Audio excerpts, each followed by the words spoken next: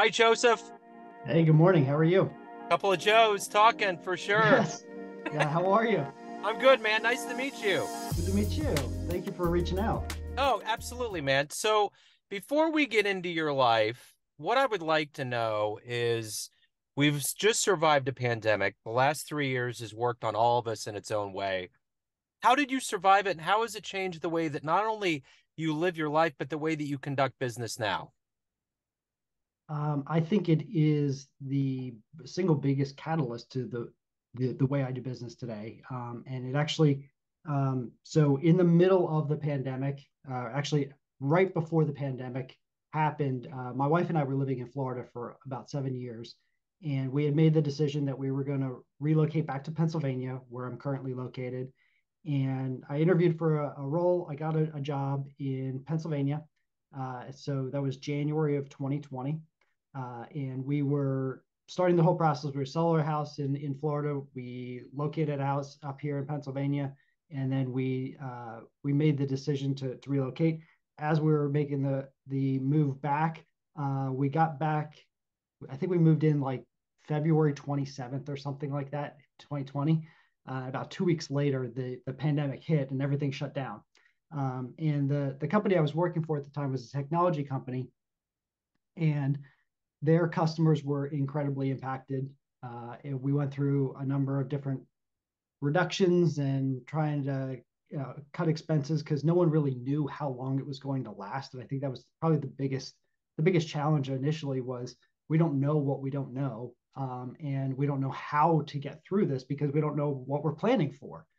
And it was in August of 2020 where when I finally got caught up in a layoff, and took a couple weeks to do some stuff around the house, annoy the heck out of my wife, and get into a position where I was like, I don't know what I really want to do at this point. The whole reason for me moving back was kind of evaporated into thin air. And I contacted a good friend of mine who owned a real estate brokerage, and I said, look, I don't know anything about real estate other than I've bought and sold a couple houses, rented a house here and there. But love to help you out if I could, because I do have other skill sets from being in business and sales and sales leadership. And he brought me on as a consultant for about 3 weeks, where we just kind of unpacked a lot of the challenges that he was having within his business, and started to align and define like what processes needed to be in place so that he could actually move forward, because he was going through the pandemic with his company as well. And about 3 weeks later, he said, "This is silly."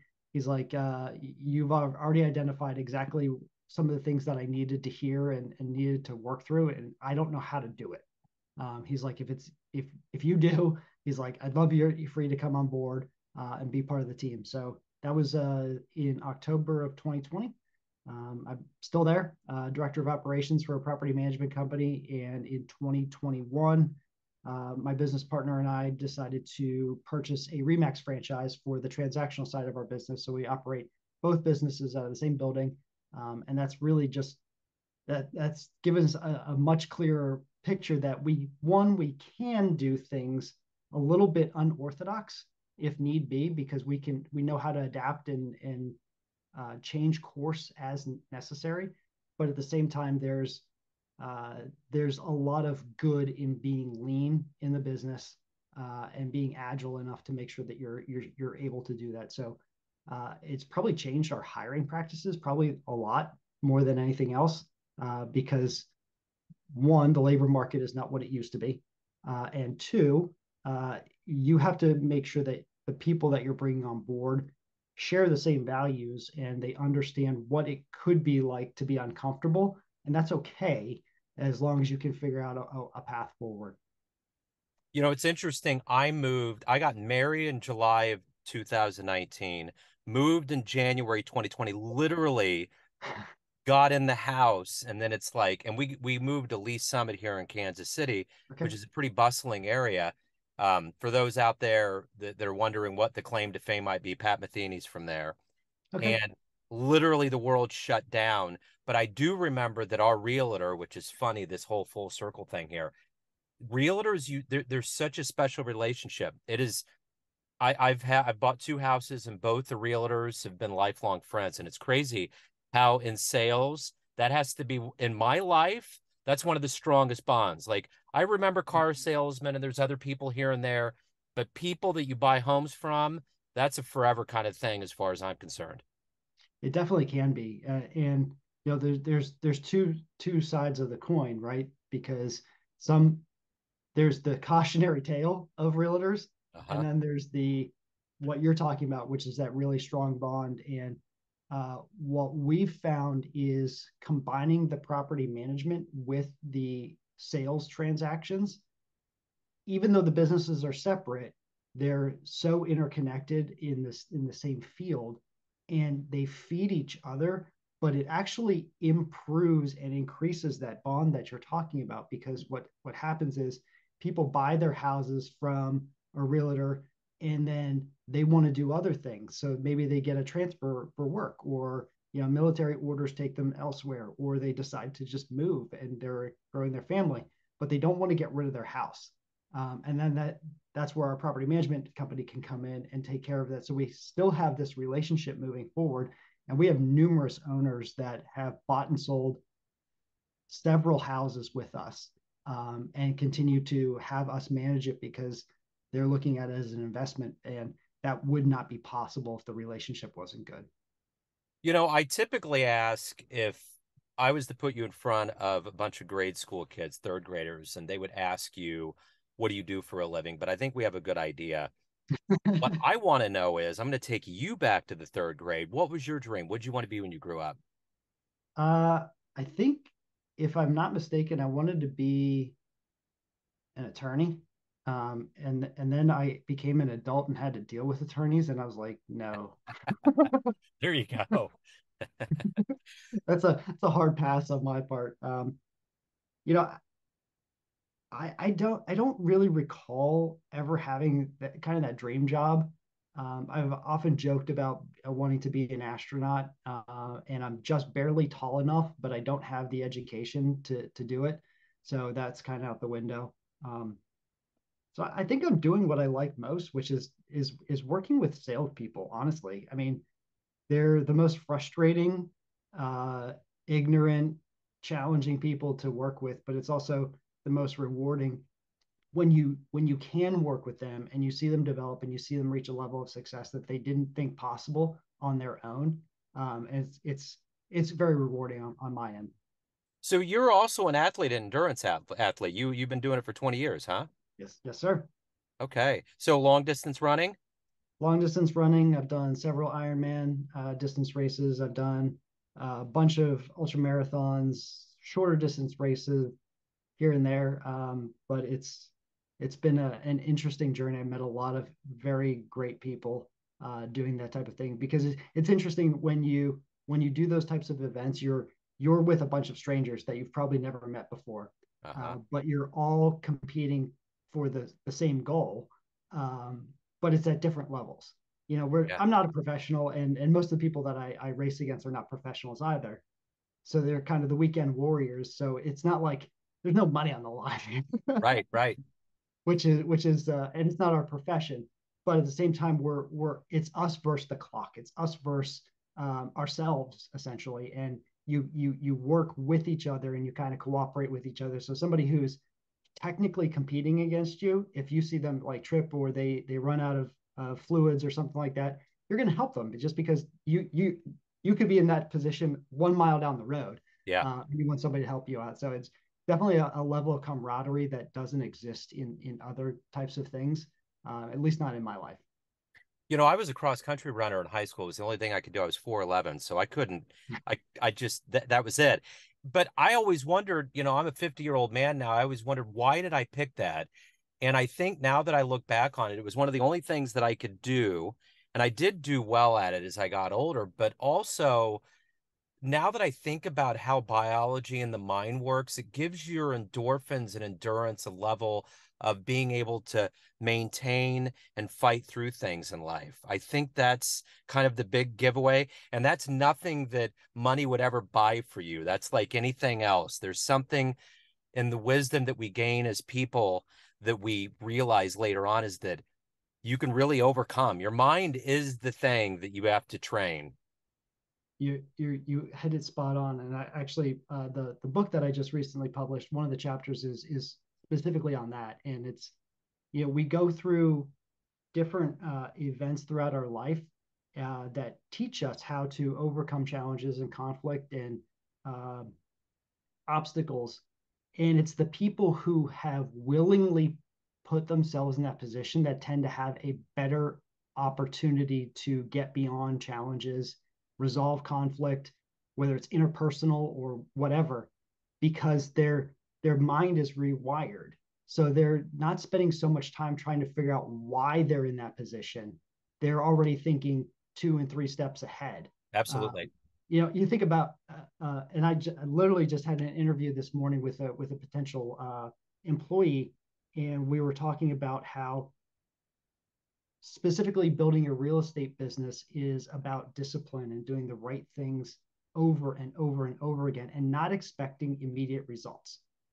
Which is very similar to going to the gym. The first time you go to the gym and lift a couple weights, you don't expect to be Arnold Schwarzenegger, but it's that delayed gratification and that over time progression, Yep. because you're doing the same things and the right actions over and over again, that gives you that longer term uh, ability to overcome and to build a base, and then you start to get stronger over time.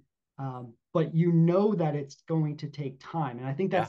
that's the key. Is most people are We live in a day and age where everybody's instant gratification Oh, yeah. in every way. From text messages, it used to be a send a letter. Now Yep.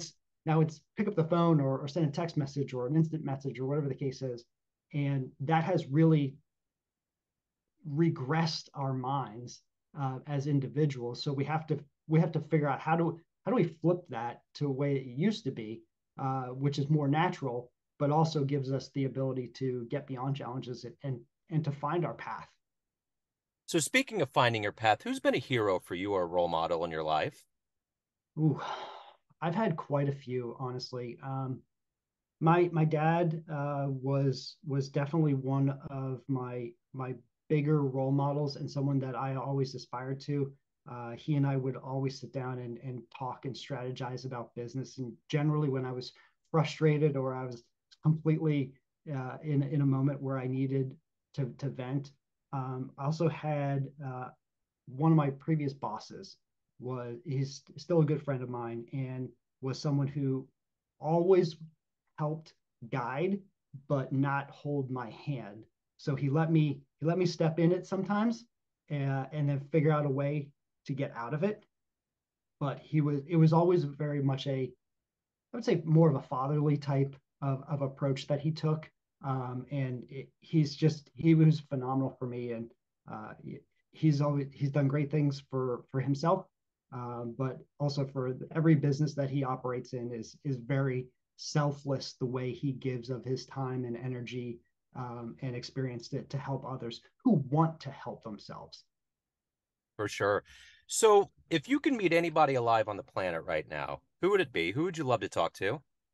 Uh, I would probably, that's a great question. Um, they have to be alive. No, well, let's open it up. Oh, if it's anybody throughout history, I would probably say Abraham Lincoln. Okay. He was incredibly thoughtful, and most people don't realize how introverted he was. But he had this unique strategic brain that could kind of work through challenges from a different perspective. Um, but he was so introverted and almost troubled to that point where it was difficult for him to always communicate where he was. And I've read tons of books about him. I'm actually working through one right now about his assassination. And it's just, uh, he strikes me as the type of person who genuinely cared about humanity Mhm. and understood that he was a part of the story, but it wasn't about him in any way. And even though he was so introverted, which I'm actually very much an introvert, I get exhausted being in front of people, though that's my job, is to be in front of people. Yeah. So I think I've related to him a lot. So he's someone who I would love to just like have a cold beer with one day and just be like, Yeah. Tell me the secrets of the universe, man. Absolutely. Absolutely. That would be a great conversation. So, in my poll of people that I asked that question to, number one for those that aren't here is probably Lincoln. And for those that are alive, it's usually Michelle Obama, just for context of what Yeah, people usually. interesting. Yeah. So, Yeah. what is it every day we wake up, alarm clock goes off, we hop out of bed, we go and do our thing. There's motivators that send us through our days. What is that for you? What's the ultimate motivator for you in your life? Uh, you know, I think it's the end result that I know is going to happen. And as we've built our businesses over the last couple of years, that has really like that's been my sort of my long distance goal, which is how do we scale our business to a level that, and I joke with my business partner, I always say, hey, I will gladly sell our business tomorrow for $2 billion. Like if someone comes in, they want to offer that kind of money, it's not worth anywhere near that, Jeff. Right, right. But that's kind of the way my brain works is what what is possible with this, and the only thing that is possible with what we're trying to accomplish is in order to achieve that you have to get out of bed every day, you have to attack the day the same way. And how do I stack a couple wins first thing in every area of my life? So the first thing that I do, my morning routine is very, it's still evolving, but it's very structured. I'm up out of bed usually before 5.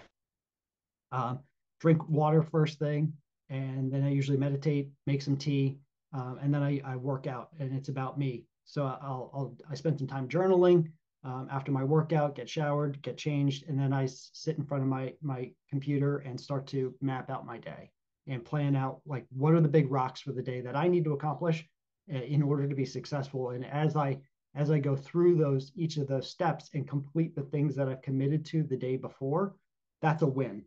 And I just keep wins being stacked. Eventually, by lunchtime, I feel like, man, I've had a productive day. And if I had a productive day, then it's like, okay, let's wash, rinse, repeat for the afternoon.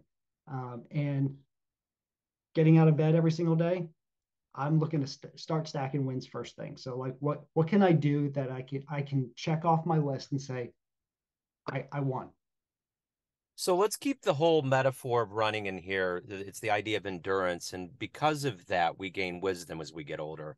Let's say you have a In theory. dream. Yeah, in theory, right. So let's say you have a dream tonight. You run into the 20-year-old version of yourself. You could give that younger version of you a piece of advice based on what you've learned in your life. What would you tell that young version of you? uh, don't ever let anyone tell you that you can't do something. Um, and if you wake up every day and you can act in a way that will prove your critics wrong, you're going to have a great career. You're going to have a great life because we're so accustomed to listening to other people for advice, and unfortunately what they usually give us is detrimental to our progress. And that's what we pick up and we put in the back of our brain. You're not tall enough, you're not fast enough, you're not strong enough, you're not smart enough, but you don't have enough money, you don't have enough experience, you don't have all these things that you're not good enough in, and that's what most people internalize. So if you start your day trying to think of how do I take all that negative inner self critic type talk and push it off to the side and say, I'm going to do the opposite of that. I'm going to do exactly what I've been told I can't do.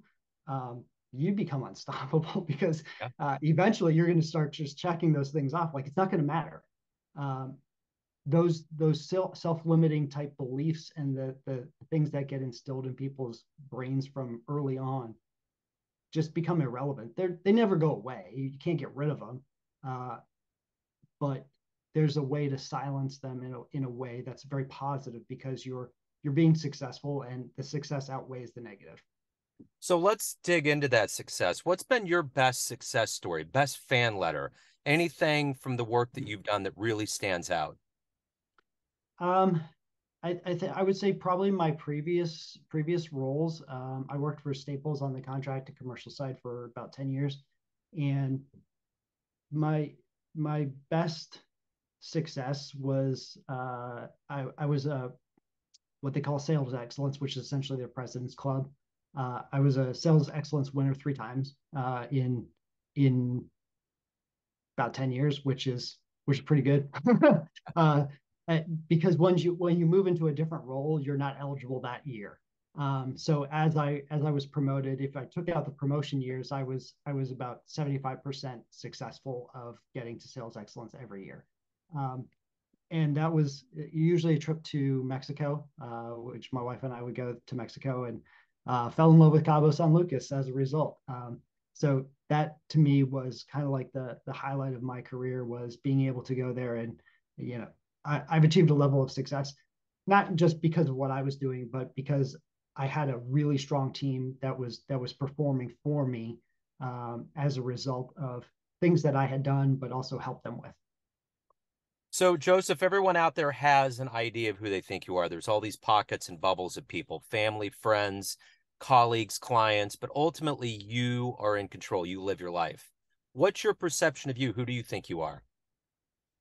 Uh, I like to consider myself to be somewhat of a renaissance man, where I'm not just focused on one thing. I'm okay at everything. Uh, I can garden, I can run a business, I can coach people, uh, I can cook, I can uh, travel well. I can decorate, I can paint, I can do a little bit of everything. And I like to think of myself as someone who's more well-rounded than others, where most people they pigeonhole themselves and they become this corporate uh, entity, if you will, where their identity is tied to their job, as opposed to anything that they do outside of a job.